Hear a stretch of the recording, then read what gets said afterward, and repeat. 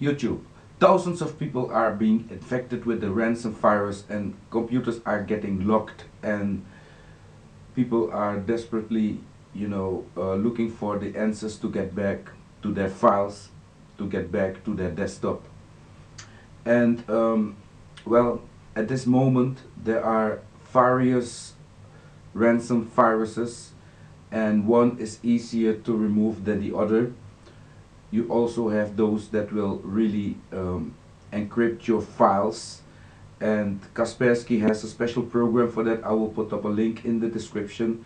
If you have a computer like that, you will also have to write down the code that you will see at the bottom of the message. Your locked desktop, you will see a number, long number there. You will have to download a little tool at Kaspersky. But first of all, it's very important to know how not to get it, or to try not to get it. The chance that you might get it is very, very big, especially if you're also at if you're also doing business with a company that many people do business with. For instance, here in my country we have KPN, Seago, etc. If you have, for instance, a Seago connection, internet connection, and you receive a mail of Seago with a message that you still have to, pay a little amount of money because of some crazy reason, and it looks legit, you will click that link. And the moment you click that link, boom, you're infected. It's happening in my country at this moment. Many computers are getting locked up, and this is a real mean virus that really encrypts your files. So you will have to do the Kaspersky program to get back to your files and restore your files.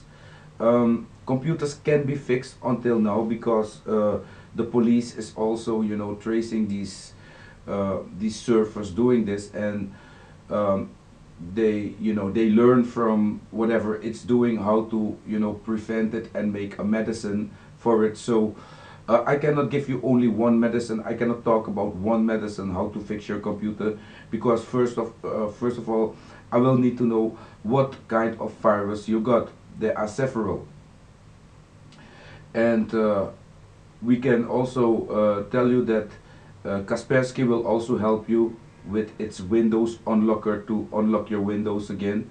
You will in all cases need to download in the links of my description. You will find links to the ISO files, and these will help you to create a boot DVD or CD. Both will do, or USB stick.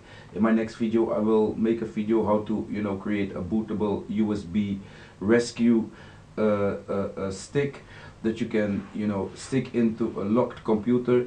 First thing that you must do, if you clicked on a link like that and your computer is locked, immediately press the power off. Make sure you turn off the PC, and then boot up with the of course you must look which virus it is before you turn off the machine. You will be like, wow, what is this? If it's the police virus or the Moneypak virus. The Moneypak virus is another one. The Moneypak virus, in fact, is kind of a easy way how to remove it. It asks about $200 to unlock it. Just do a system restore. Try to reboot the computer. Go into the safe mode by hitting F8. As the moment the computer starts to, you hit F8, keep hitting the F8, and you will get into the safe mode, and then just boot up in safe mode and go ahead and do a restore to an earlier date if that is available on your computer. If not, you can also try to just run the Kaspersky rescue disk, boot from it. Make sure that before you start using the Kaspersky rescue disk, or even the N5, because we're also talking about the FBI Moneypak virus, or for instance Riveton. There are several names. They come with several names, and For instance, the Metropolitan Police Ukash virus is also ransomware, and all these you will be able to fix. For instance, with this other package called N5 Rescue Disk, also yeah, a very good piece of software that will help you to get back to your computer. So yeah, in fact, if you don't really know which package you should use, or if you have more questions about unlocking your encrypted files, get back to your, into your computer, please write down under in the comments the virus that hit you, and together with the community we will see how we can fix your computer again, and which virus scanner you should use and which procedure you should do to get back to your computer. So that's it for now, peeps. I wish you good luck browsing there. Be careful with opening mails. It's just one link away, and it's a link from someone that you trust, and that is a company you do business with.